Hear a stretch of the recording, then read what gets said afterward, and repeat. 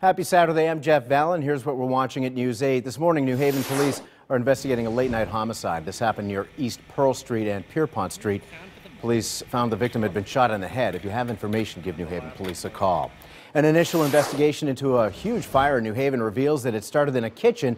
This happened yesterday afternoon at 95 Farron Avenue. One woman is being treated for burns. 17 residents in all are without a home. Right now, that building is somewhat unstable and could be demolished as soon as tomorrow. That is it for now. Be sure to stay with News 8 and WTNH.com.